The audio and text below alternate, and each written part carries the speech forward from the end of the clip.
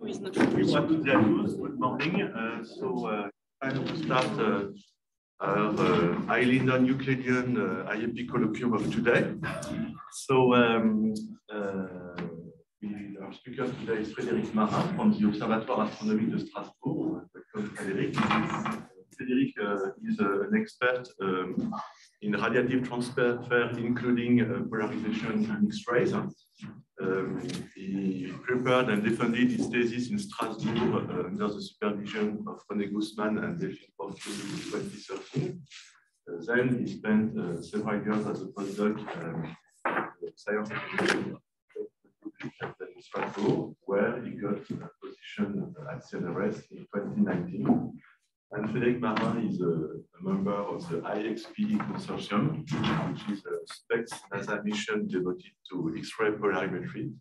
And this is the topic of today. Thank you. So it's really a pleasure to be here with you to present you the very latest results from this basically new field of astrophysics, X-ray polarimetry. So everything that I will present is now available on Science and Nature. There is not any more embargoes, so I'm free to present everything in this talk. And there are many other results that I have not allowed you to share today, but we can have a discussion afterwards on your favorite targets. So this presentation will focus on X-ray polarimetry, which is clearly a new field. And I guess most of you have never used polarimetry, and certainly not in X-rays. Why so? From a historical perspective, since the beginning of the X-ray astronomy era, with the launch of rockets in the 60s, there has been a certain number of X-ray satellites, big, small, but as you can see, per decade, you have a reasonable number of missions. The mission becoming bigger and bigger with time. That's why in 2000, 2010, the number of missions were lower. And now we are back to an era where we have more X-ray satellites, but of a smaller size. And if you have to guess, among those X-ray satellites that included spectroscopy, photometry, timing, imaging, and polarization, how many of them carried actually an X-ray polarimeter? Well, the answer is here. There has been two X-ray polarimeters in the 70s on OSO 8, the solar orbiter, and Ariane 5. The two of them were limited to Bragg crystal diffraction. So basically a methodology to measure polarization that used crystals that have a very narrow range of capabilities. Typically, it was at 4.5 keV here, so only one energy for a measurement. And after that period, there has been 40 years without an X-ray polarimeter at all. There has been one parameter in space on board the Indian mission AstroSat, the CZTI, but it's a Compton scattering parameter meant for GRBs at very high X-ray energies, mostly sub-gamma rays. And today, there is one new mission, IXPE, that I will present. I'm not accounting here for the few rockets, demonstrators, and balloon-borne experiments because they are rather small and they are not, they did only observe one source at a time with more or less success. And I have to note the very nice attempts by the Integral and Rési satellites. But as you can see, there was a huge gap, 40 years of nothingness. So why so? Well, one of the explanations is that at the time, at the end of this period, 70s, 80s, there was the launch of the Einstein mission, the Einstein satellite. And the Einstein satellite had a completely different technology to measure X-rays in comparison to the first satellites. At the time, at the very beginning of X-ray astronomy, missions needed to rotate. The detectors needed to rotate to measure X-rays, simply put. But as the launch of Einstein, the X-ray mirrors and the X-ray technology were no longer in need of rotation. And that's perfect because in space, everything that rotates is fragile, expensive, and it's more complex, basically. However, Bragg crystals need to measure the polarization in different angles, at different angles, exactly like in the optical UV with birefringent crystals. So you need rotation. there was a dichotomy between the two technologies, and because it was too complex, they just removed X-ray polarimeter on X-ray mission for decades, because we needed rotation and the satellites no more. But it's sad because there has been very, very few results in the past, but very nice results. First, I will just mention Cygnus X1, an X-ray binary with a stellar mass black hole. That has been observed by OSO-8 mission, 2 points, as you can see, at only 2 energies in the soft X-ray band. And then from a balloon-bound experiment here in red, the POGO Plus mission, there is a lower limit on the polarization degree. And then also a few limits and measurements by the SPE and EBIS instrument on board of interval. And it's, okay, it's very scarce. There are limits, but actually we see that there is an increase of polarization with energy and a polarization angle that, as you can't see because there is this block, but here there are 2 points of measurement with the rotation at 90 degrees. So basically you see that there is something happening. There is a physical mechanism that is different from the soft and the hard X-ray band, soft gamma rays. And this is very likely due, this turnaround of polarization, both in degree and polarization angle, is likely due to synchrotron emission from relativistic electron engines. But it's hard to say because those are just single point measurement with many upper limits, lower limits.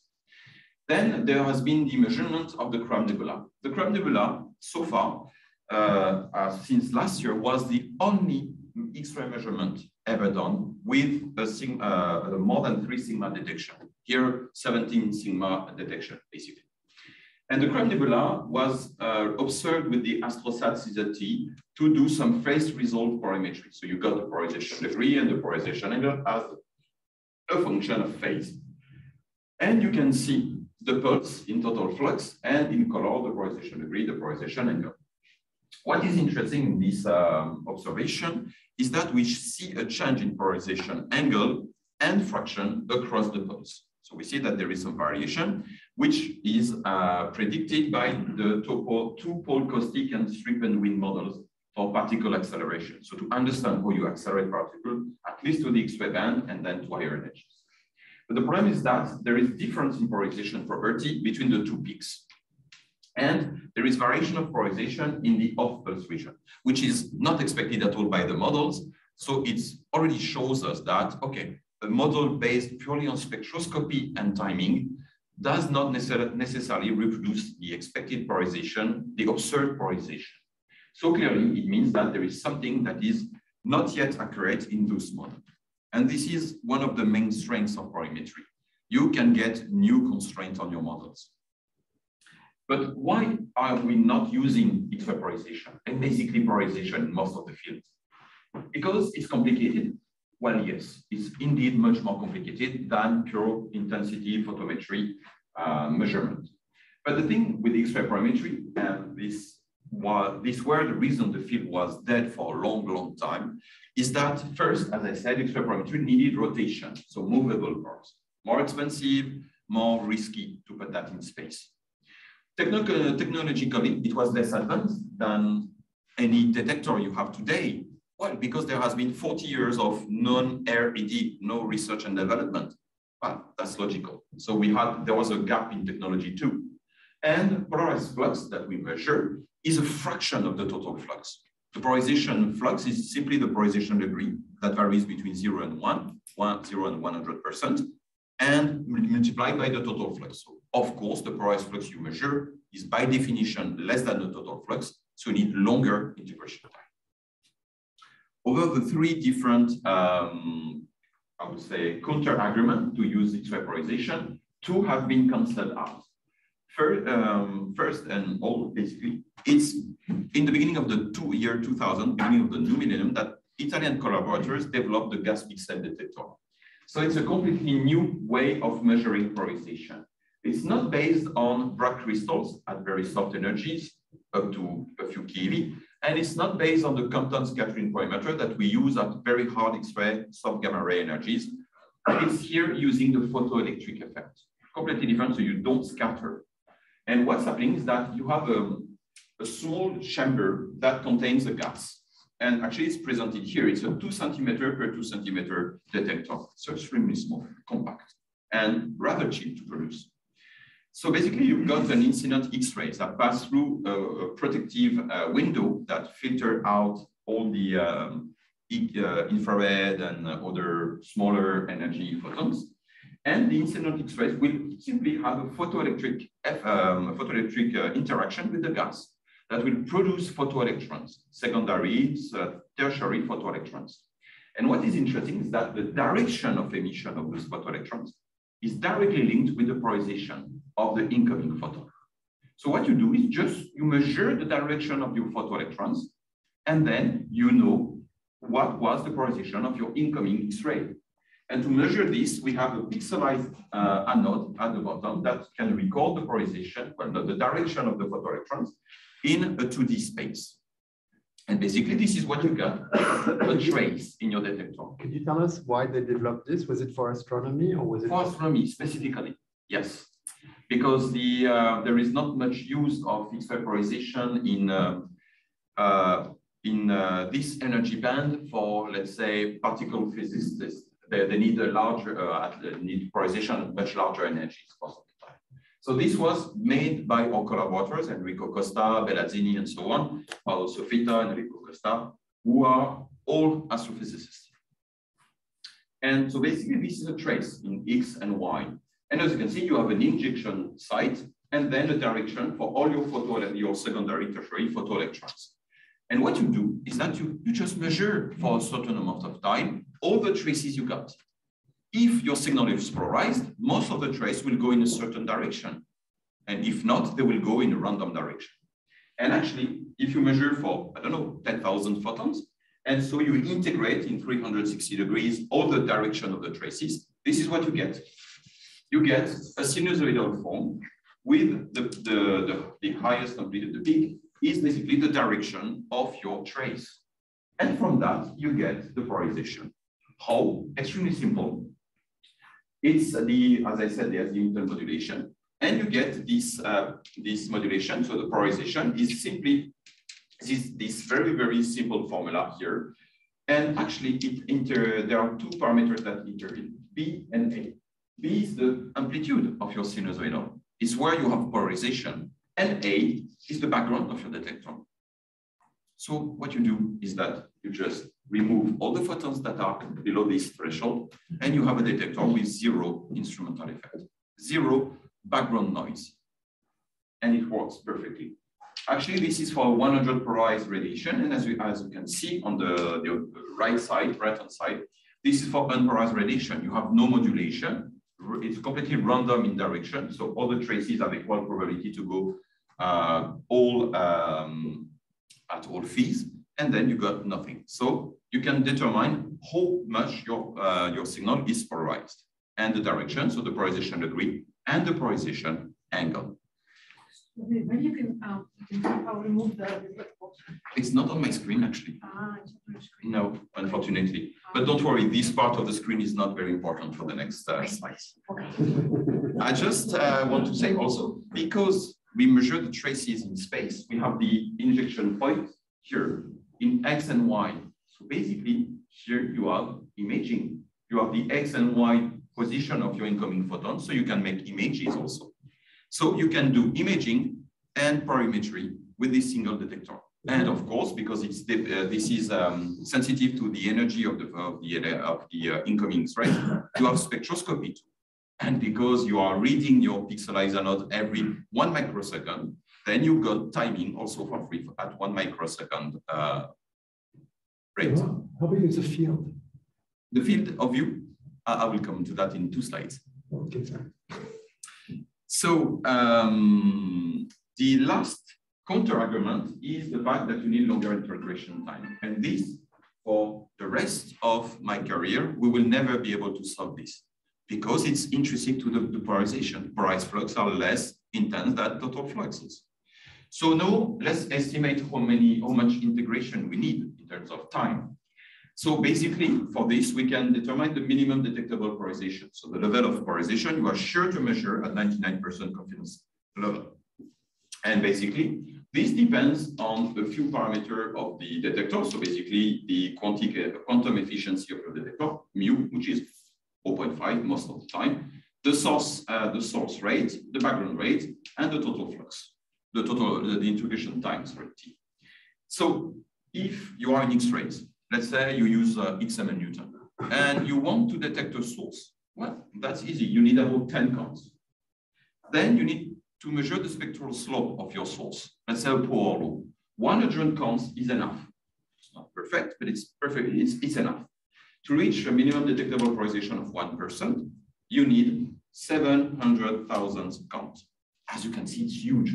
It's orders of magnitude larger. So for this very reason, it's not the best idea to plug an X-ray polarimeter on a new mission, on an X-ray observatory, to look at a source for 700 kiloseconds, while the other instrument just need 2 kiloseconds, of course. So we needed clearly a dedicated mission, at least for opening this new scientific window.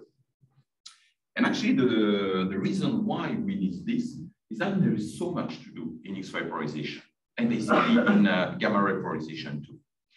As you can see, we can have 4 places: acceleration phenomena, emission in strong magnetic field, scattering in aspherical geometries, and fundamental physics.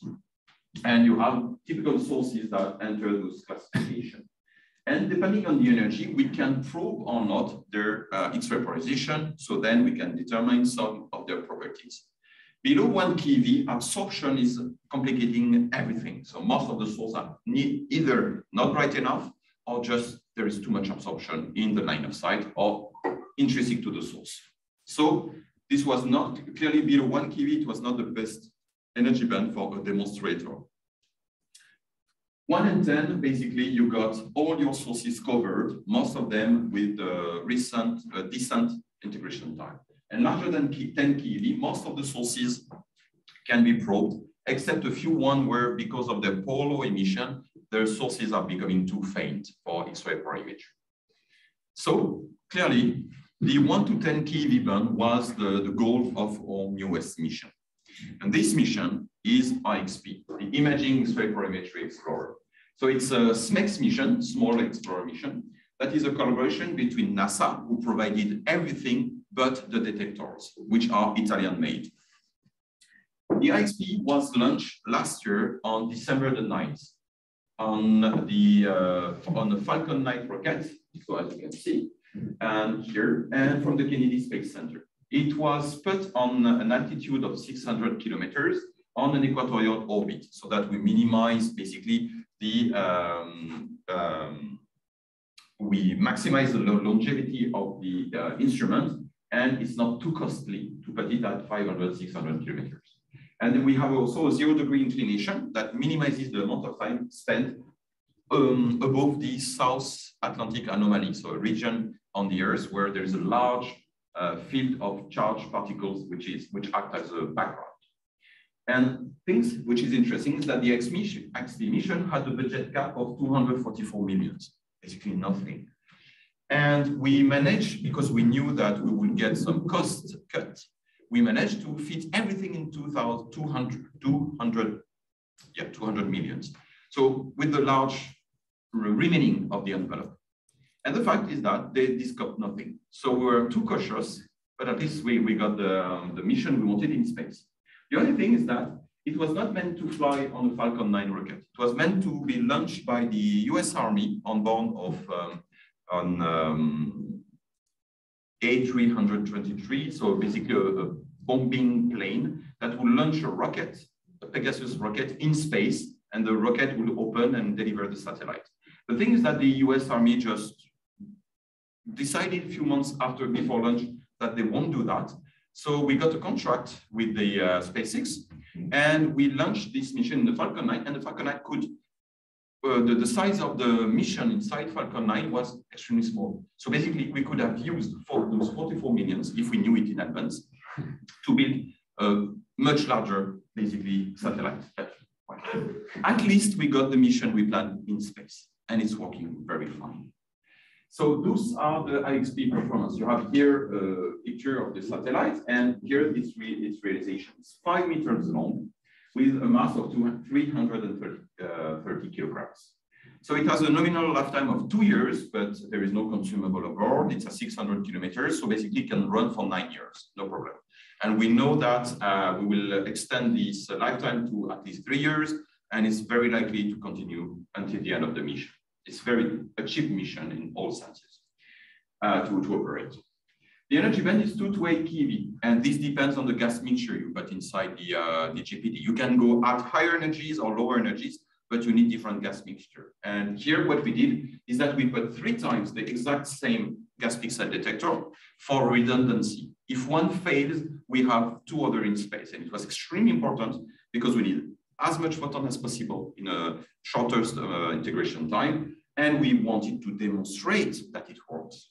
That was extremely important. So the field of view is about 13 arc minutes with a resolution, spatial resolution of 28 arc seconds at 4.5 keV. There is, as I said, some energy resolutions of spectroscopy, so half a keV at 2 keV, but this is dependent of the square root of energy, and the timing capability of 1 microsecond for photometry. So this has been all the sources we have observed during the first year of IXPE. So as you can see, we have covered almost all classes of sources, with the exception of stars, because they are not anymore bright in this energy band, and of the sun, because it will just burn up the detectors. So this will be the very last target we will observe in 9 years, to kill the detector before it enters the orbit. And you can see if your favorite sources are here, but there is no mysteries. Those are all the brightest X-ray sources of each classes, almost. And most of them are stable, few are transient, but we wanted to go straight to the most important part. So this disclaimer is no longer valid because everything has been published in Nature and Science over the past days, weeks. And maybe you have seen that last Friday, we got a NASA press release on one of the blazar measurements, actually. NASA CNRS press release, plus NASA, plus Italian Space Agency. So let me show you a few results. Some of those results have been presented at the SF2R, some are news. So first, the classes of magnetars. Magnetars, they are basically neutron stars with an extreme magnetic field. And as you can see, it's more or less defined with a magnetic field larger than 10 to the 13 joules. And this class of object includes sub-gamma repeaters and anomalous X-ray pulsars. So they are very bright, basically in X-rays, if they shine, because they are on and off. But what is important with magnetars is that because of their extreme magnetic field, they are the perfect place to prove or disprove a quantum electrodynamical effect that has been predicted by Heisenberg and Euler almost 90 years ago. And this is vacuum birefringence. According to the theory of QED, when you reach a value larger than 4.41 10 to the 13 Gauss, so basically the magnetic field range of magnetars, you should have your vacuum that becomes birefringence. Basically, the optical indexes of the ordinary and extraordinary rays of the vacuum will become different because of the strong magnetic field. So what's happening? Because you have in the vacuum, the quantum vacuum, you have always a bubbling field of virtual pairs that are created, and they spontaneously appear, electrons and positrons. They interact with their environment, and then they join and disappear all the time. But because you have refractive indexes which are different, it means that the particle and the vertical particle will not experience the exact same distance because of the birefringence. So there will be asymmetry, and this asymmetry will lead to polarization, and not a small polarization, actually. Here you have the flux as a function of phase for different energies. And as you can see, we expect some peak at a certain point of phase. But most importantly, you have the second panel, which is Q over I, so basically the polarization you expect in the Q parameter of Stokes. And on the bottom line, the bottom spectrum is the polarization degree, the percentage of polarization you expect, between 0 and 1. And as you can see, for most of the cases, you expect a polarization degree close to 80%, 90%. It's huge, it's tremendous. Even in the synchrotron limit, we don't reach more than 70%. So it should be the most polarized source ever in the universe. So of course, we wanted to measure it. And we measured the anomalous X-ray pulsars 4U0142 plus 61 for 840 kiloseconds. Long interpretation time indeed. And it's one of the brightest persistent magnetars with the expected spin-down magnetic field that has been confirmed by synchrotron spin-down period of the order of 10 to the 14 Gauss. We should be in the range. And basically, we measured the polarization. As you can see, we got a very high significant detection. The 4 different detectors, the sum of them, and some IXPE fitting. Everything tends to show that in between 2 and 8 keV, the polarization degrees of the order of 12% plus or minus 1.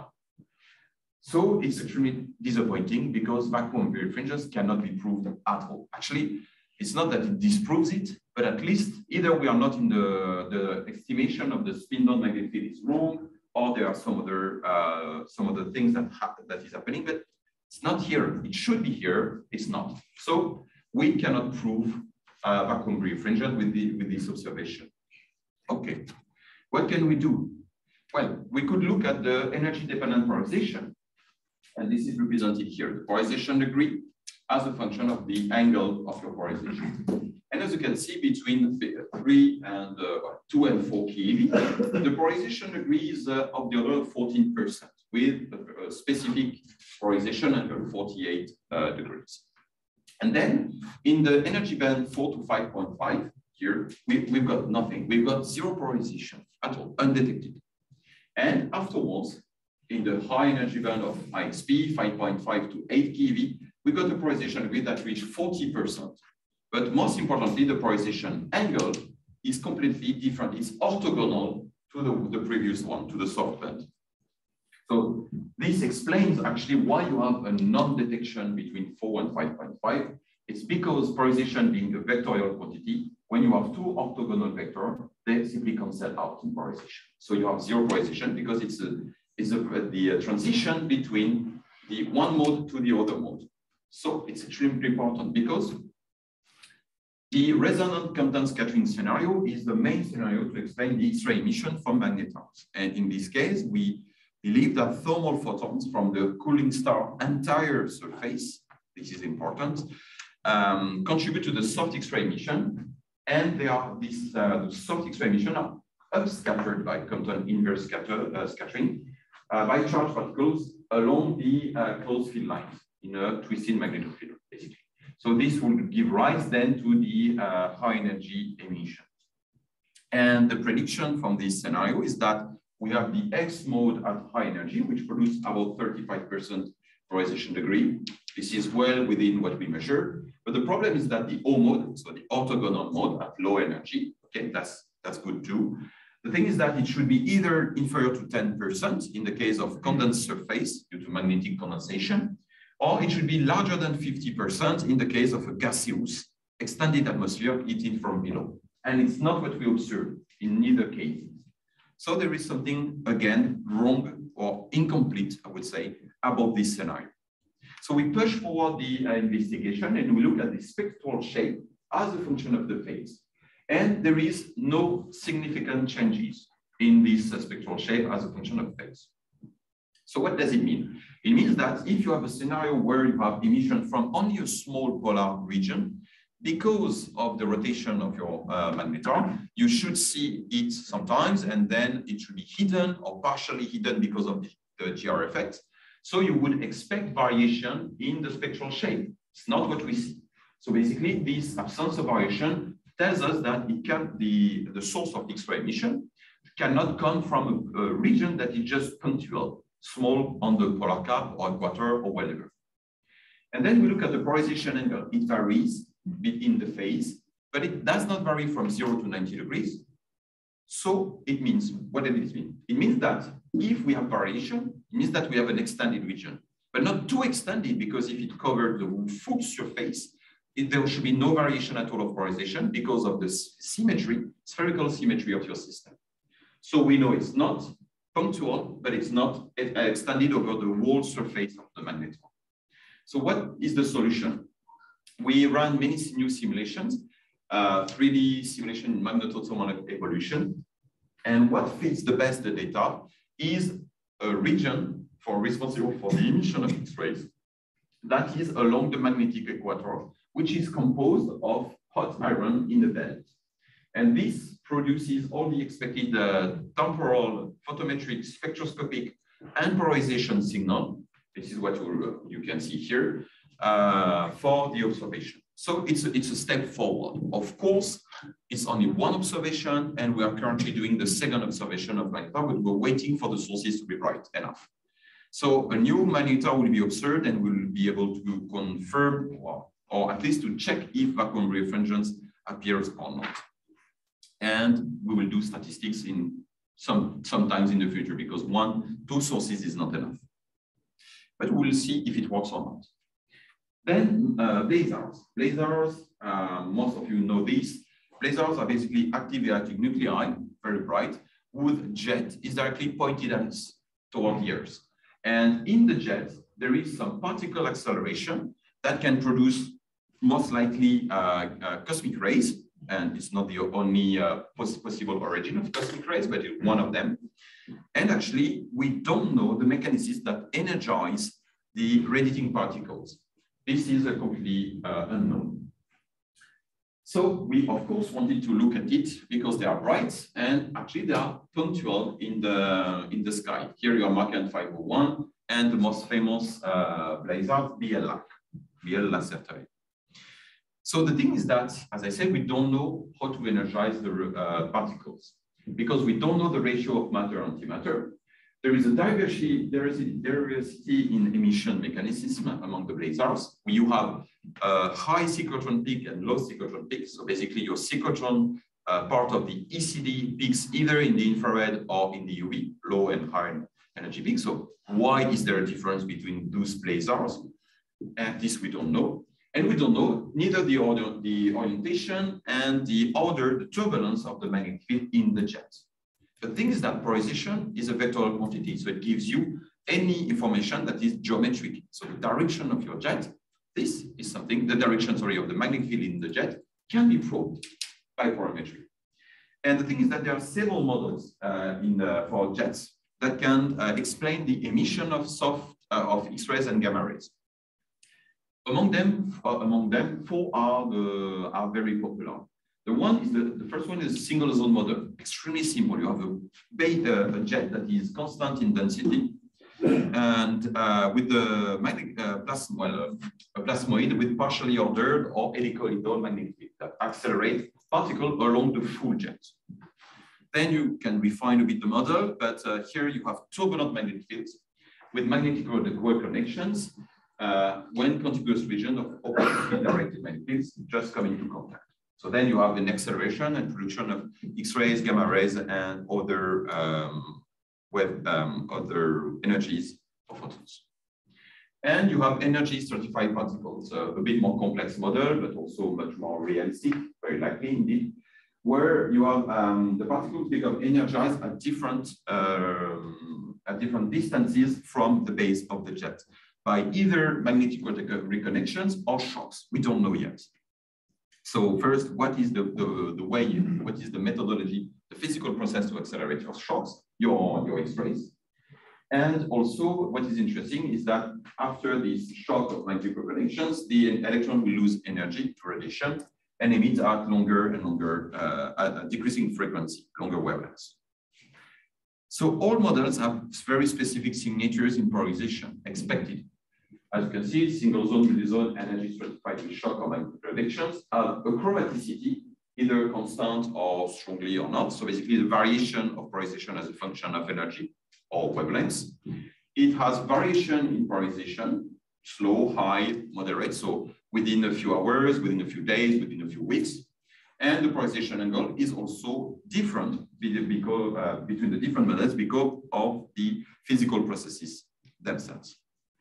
So we look at Marin 501, for twice, actually, at the beginning of the year, for 186 kiloseconds. It's a BLAC, a blazar, very famous, extremely bright in the gamma ray energy band. This is IXPE observation, so a point like as expected. And the polarization we measure, the 2 points, the 2 different periods, agree within each other. Basically, the polarization degree is about 10% plus or minus 2. And the polarization angle is parallel to the radio jet. The radio jet is in dashed line. Okay. And actually, between the two, there is a bit of variability, but not strong. And there was no variability during the observation. It's just a few small variability between the 2 epochs. We made sure of this. We observed, because we needed the chromaticity, at the exact same time, the polarization from the radio millimetric band to the optical band, infrared optical band. What we found is that the polarization degree increases with higher frequencies, and the polarization angle stayed constant at all energy bands, all wavelength bands. And actually, it's always aligned with the jet axis. So we just put the Sherlock Holmes hat, and we just look at the proofs, the indices, everything you need to check if your model is correct or not. And basically, if you put all the clues together, you see that only the energy stratified jets can reproduce the strong chromaticity, the slow variability, and the polarization angle that is along the jet axis. And actually, this is extremely interesting because it proves in Marin 501 that shocks are responsible for the production of X-rays and very likely some gamma rays. But also it helps to determine the magnetic orders, basically the topology of the magnetic field close to the acceleration site. We reproduce the same results not shown here for BLAC and other Marin 421 and other high synchrotron peak, and we always find the same results. All of them, all high synchrotron peak blazars have exactly the same behavior. Low synchrotron peak blazars have non-detected polarization. So there is something very different between those 2 classes of blazars. Then supernova remnants. So supernova remnants are another perfect place for particle accelerations. And actually, this is a very nice work by Arwanian and by 2006 et al. So you have here the Hess, and so gamma rays and ASCA, X-rays, superposition of images of in the supernova remnant. Not pronounced it. The fact is that when you have the 2 regions, the X-ray and the gamma ray region, which overlap in terms of peak of intensity, means that those regions are probable site for electron acceleration due to inverse quantum scattering. Your X-rays are the progenitors of your gamma rays. And these happen at the same position in space, same site. However, if it's decorrelated, then the hard X-ray emissions of gamma rays most likely comes from hadron acceleration. So here, neutral pion decay from proton-proton accelerations. So you see, there are different possibilities for accelerating, for production of hard X-rays and gamma rays, and all of them are based on the interaction, the emission at lower energies, soft X-rays. Sorry, maybe by 10 minutes. Should be fine. So the idea is that we wanted to look at the supernova remnant with X-ray polarization, and in particular, thanks to imaging. Because we know that supernova remnants are strong source of radio synchrotron radiation. We observe them, we see a polarization in the radio, very fine, caused by relativistic electrons. And they are expected, well, basically, they have been proven in the past that they are accelerated by diffusive shock acceleration. So we have non-thermal, very specific spots in the supernova remnant outer shell or shell to accelerate particles and produce X-rays. And what is interesting is that here is the simulation of the envelope, the shell of a supernova remnant in total flux. And this is the polarization degree resulting from the interaction, acceleration of, either interaction, acceleration of particles and photons. And you can see you have some blobs here of high polarization degree. So where this is happening. And actually, if you look at the polarized flux, which is the multiplication of the two, you increase the contrast of your image by 2 orders of magnitude. So you can directly spot where are the acceleration sites. So of course, it was clearly one of the things we wanted. And in addition, measuring the polarization degree tells you the turbulence of the magnetic field, and the polarization angle tells you the direction of it. So we look at Cassiopeia for 1 megasecond, a young and bright core collapse supernova, situated very nearby, whose radio synchrotron polarization has been measured. So we expected some polarization, and here you have IXPE plus Chandra images, which are very, which both correspond. And if you are the SF-Design, you know that this was a huge disappointment for us. This is the polarization map. And you see all black pixels are no polarization at all. Colored pixels are where we detect polarization degree, and here between basically 5% and 20%. And the 2 pixels with the vector are where we find polarization degree at least 3 sigma confidence level. So basically, overall, the polarization is null or very small, 1.8%. And there is basically nothing. We don't see acceleration site, we don't see polarization, while it was expected. We, of course, did a pixel by pixel search for polarization. And as I said, 3 sigma confidence level, only two detections. And the polarization angle tells us that the magnetic field topology could be radial, tangential. So what we believe is that there is very strong turbulence on scales that are smaller than the physical scale of each pixel, so less than 10 to the 17 centimeters. So you have a lot of turbulence, so a lot of depolarization. And then the thing is that shock compression should impose the tangential magnetic field. And we believe that because we see this very little proof for the magnetic topology and basically nothing in the world supernova remnant, there should be also some rearrangement of the magnetic field within 10 to the 17, less than that, centimeter from the shock. So overall, the X-ray polarization tells us that nothing is exactly what we expected in the supernova remnant. And basically, we need a much larger, much better spatial resolution in order to probe the acceleration site. And this was not predicted by our models. What do you mean by topology here? The topology, basically the orientation of the magnetic field, the global orientation. Is it more or less circular? Is it more radial? So this is something we expected to see very clear, very precisely, and no, because in 1 pixel, we have too much of information, too much vectors from different regions of shocks, and all of them produce a slightly different polarization degree and polarization angle. They cancel out pixel by pixel. So we need a larger spatial resolution. So now the latest and final slide on Cygnus X1, the X-ray binary I showed you previously. So we observed it for 242 seconds. And as I said, it's a bright and persistent X-ray source. We put it in the R state, and it has a 21 solar masses black hole that orbits a 40 solar masses star. And it's at 2 kiloparsecs.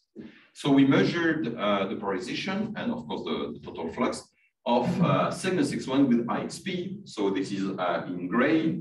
And actually, we also use NICER, we use New Star, and Integral. So basically, we cover the full X-ray band. And it is especially important to get actually the end of the Compton hump here.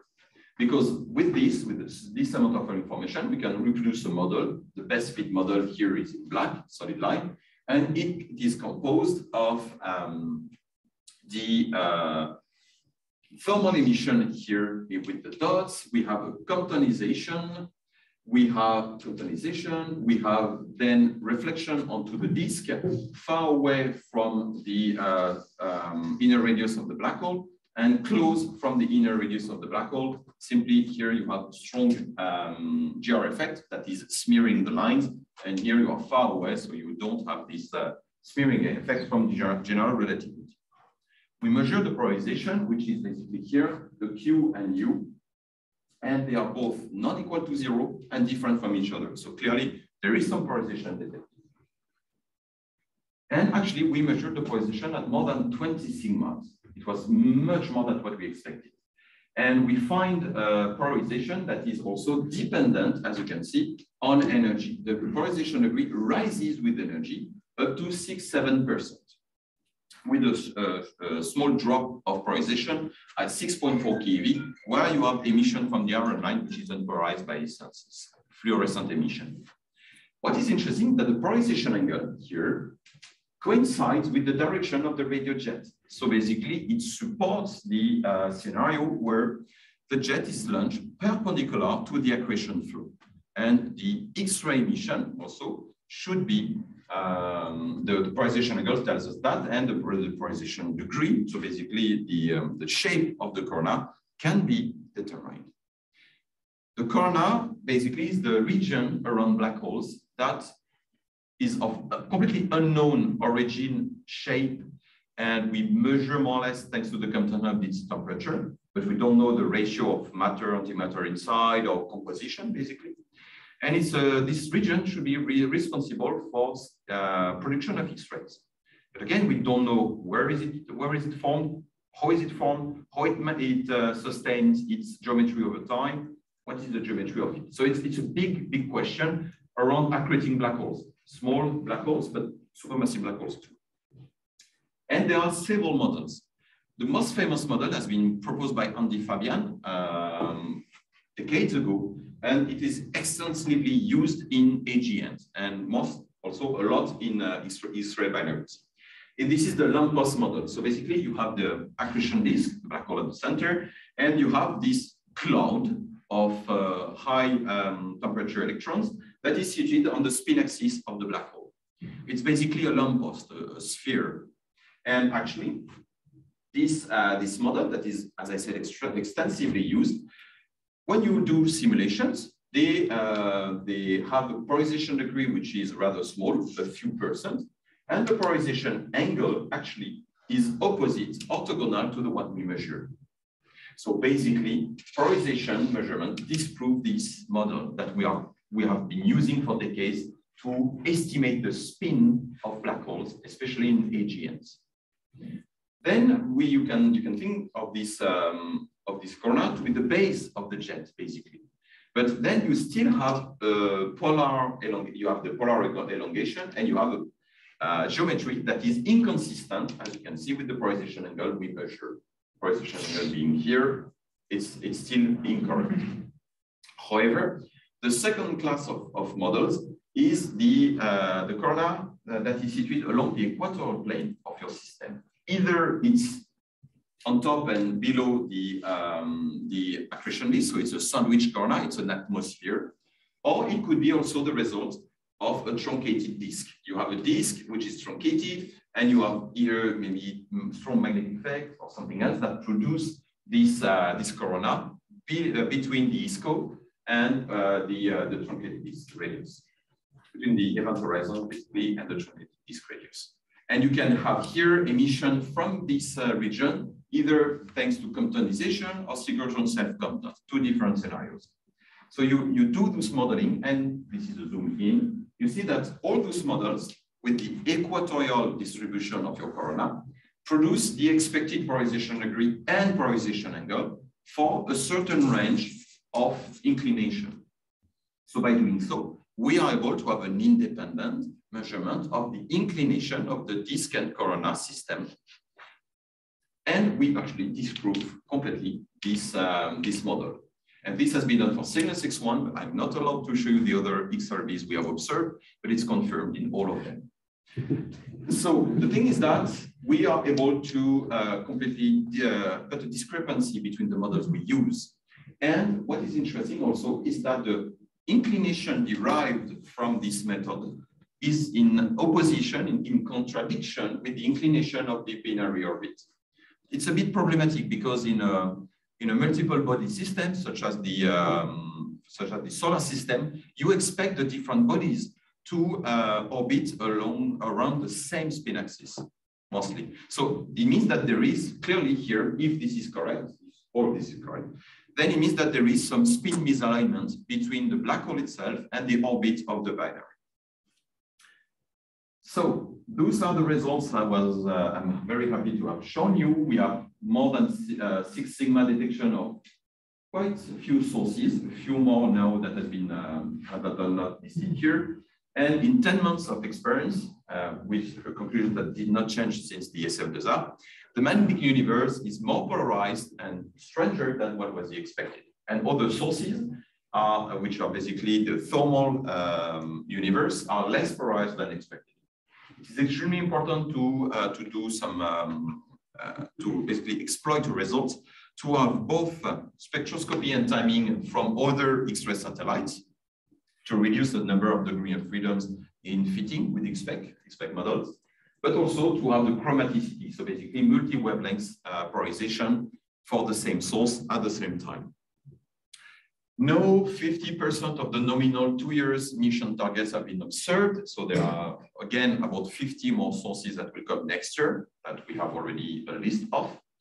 And starting from year 3, so beginning of 2024, IXPE will become an observatory. Now it's a closed consortium, but we will open the mission to anyone in the community with observing time proposals, and it will be strongly advocated to have basically a co-PI of the IXPE mission within the team, because data reduction is not easy, it's rather complex. All reprocessed data are almost immediately available at ISARC, but to be fair, good luck with reducing the data by yourself if you have no experience. It's really not easy. It's easy to make mistakes. But at least we are paving the way for the enhanced X-ray timing and polarimetry mission, the Chinese-led mission that will fly in the horizon 2027 and 2030, which will carry the same X-ray parameters with a much larger effective area. So we will gain a factor 7 in sensitivity at the very least. And then we are already working on future mission, XL calibers and others, to basically make X-ray polarization measurement in the full X-ray band. And this is also the beginning of, we hope, of gamma ray polarimetry, which is essential for gamma ray burst and other sources. So thank you for your attention. I will be happy to answer questions.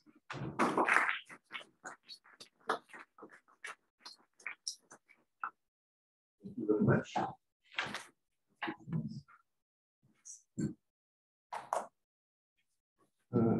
It's a naive question. You didn't mention polarization at the wavelength. I guess some of the source must have polarized data in radio wavelength. Yes. Or not, or? Most, if all of them have polarization at different wavelengths. Yes.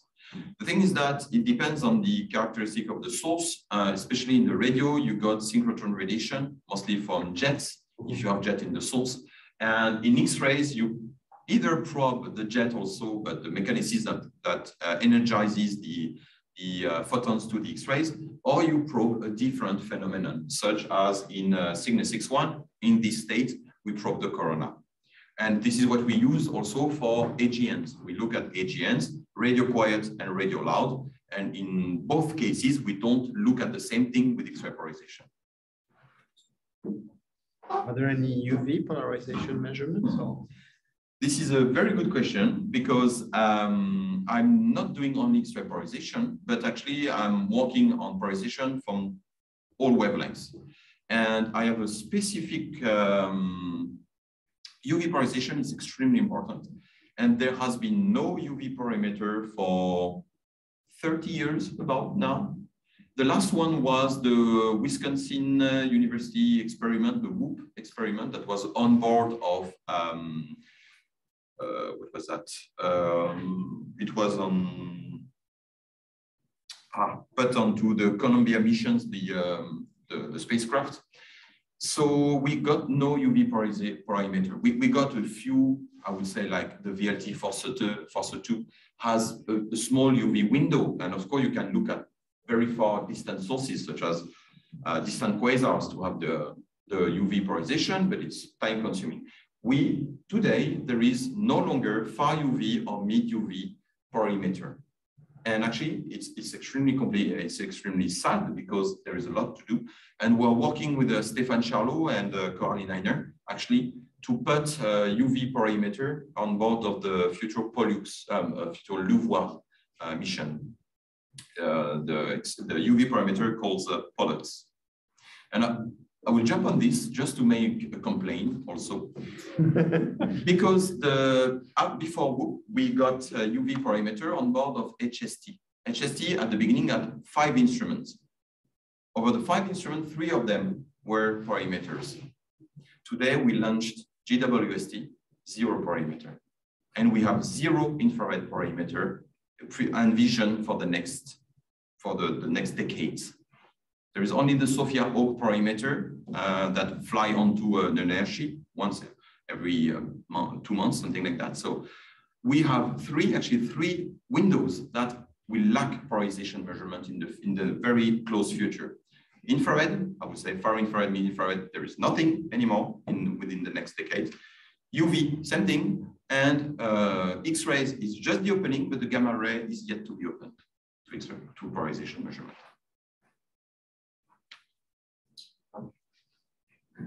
Yes, I have 2 questions. One is for this X-ray binary. Can you explain the direction of polarization in this SSC model that you mentioned last? Is it easy to understand? Direction here? Yes. Of polarization in this case? Well, the plasma here would emit synchrotron polarization, and from inverse Compton, you know, but I'm just summarizing for everyone. And then there will be inverse Compton scattering that will produce the polarization we observe in X-rays.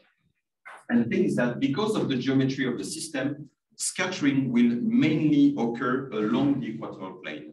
And the polarization angle that will emerge from it will keep this favorite plane of scattering in memory, and this will imprint the polarization angle. That for this very reason, any scattering within the first 30 degrees half opening angle will produce always a polarization angle that is here perpendicular to the jet, and here for a polar direction source, which is basically 30 degrees also half opening angle from the polar direction, it will be completely the opposite polarization angle. So it's very geometric. The second question is, have you observed the one source that you plotted, 1ESO229, which is an extreme laser? So just,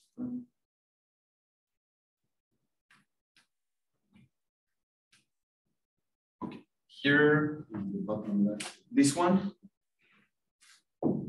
So I'm not sure we have yet observed this source. What I can do is that after this, I can check the log of observation. I will tell you when it was observed, if it was yet observed, or when it will be observed within the next months. But from the regular meeting we have, if we observe this source, it had, I think if it was observed, it's among the sources with 0 polarization detected. Because I don't remember any discussion about these sources with a specific polarization, but I will check this afterwards. I will let you know.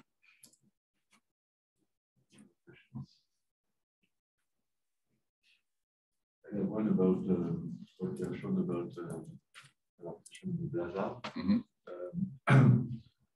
What is the scale you probe with this measurement for the geometry of the magnetic field?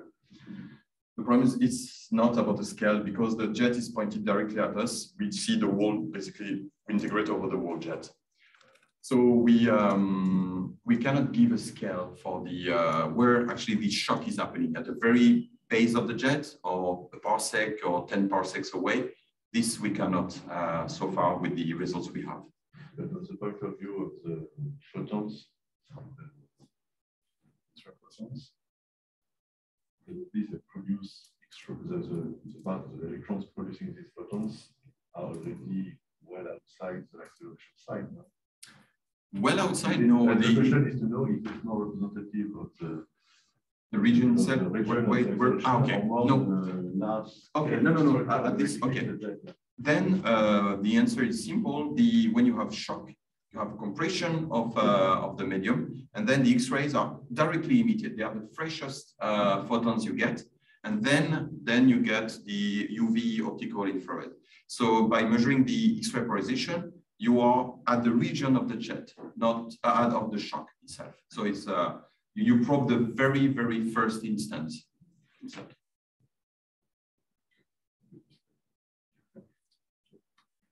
Are there questions on the Zoom? Or? No. Okay, so if there is no urgent question, then we thank our speaker. Thank you.